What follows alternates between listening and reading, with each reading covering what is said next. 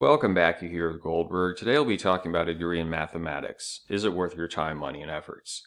Our objective with this segment is to see if everything adds up. So you take myself, combine with AOC, subtract some items, divide others, and is the result chemical or vegetable? Yeah, didn't think about it that way, did you? In any case, mathematics can work as a major. It's important to comprehend that depending on where you go to school, you might have specialties like applied mathematics, financial mathematics, um, and the bigger focus has to be on, are you capable of handling those higher level courses? Because it's not just going to entail Algebra 1 and 2. So there are some who can hobble their way using Khan Academy, others will require tutors.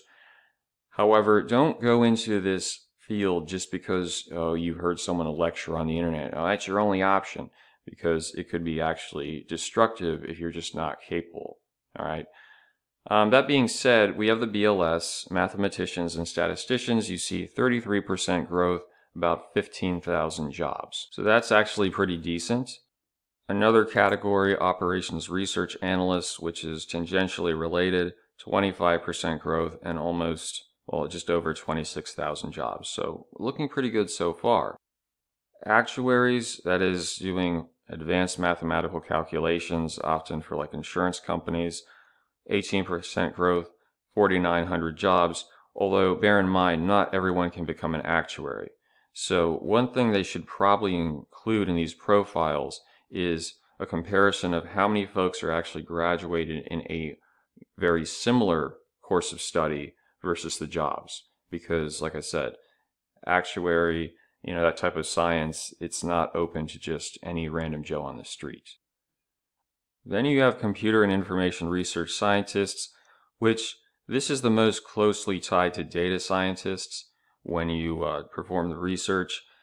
15% growth, 5,000 jobs. Now, I guess one of the potential risks, as with a lot of other professions, would be the growth of AI and machine learning. That could have a dent, but at least in the short term, I would say, next 10, 20 years, it's not a bad option. And a little bit later on in the video, we'll show you some ways you can already accrue experience or education without necessarily having been in that role. Okay, so jobs, you have a mathematics professor, which is probably in academia this slightly better option. If you're looking at it from the standpoint of, can you get a job? You don't want to be stuck as an adjunct in perpetuity. That is one way to go. My main advice would be, consider what university you attend, especially at the undergraduate level. Should be at least public research or a decent private one with a respected mathematics department, because it's not just, oh, I went to a great school, but do you have the funding there? Do you have the professors there that will get you the proper internships or at least independent study opportunities? A smaller institution where it's like, yeah, we offer this, but it's just taught by some adjuncts, is not your best way to go. Then you have actuaries. I should note, two of the people I know who are actuaries are also alcoholics. They found it to be very stressful as a job. That doesn't mean everyone who does actuarial science is an alcoholic. It is high paid, but it's also difficult to get into. So I always say this, just because someone, oh yeah, this is a good job, does not mean everyone's going to be able to do it. So be honest with yourself. Are you capable of that level of mathematics and thinking? If not, look for another opportunity. And we have data scientists. As I said, good option, definitely a growth field. Main potential headwind, as with others, is going to be AI. If you are interested in data science, you have Coursera, and I believe you can also find similar on Udacity, probably Udemy as well.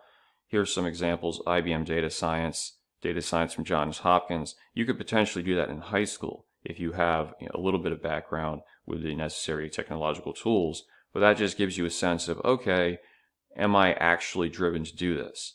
And one of the best advantages of the internet, to be honest, is you can have a low cost really exposure to certain career fields without having to spend a ton of money on something that in the end, oh, it's a fluke. I don't really see myself doing this for 20 years.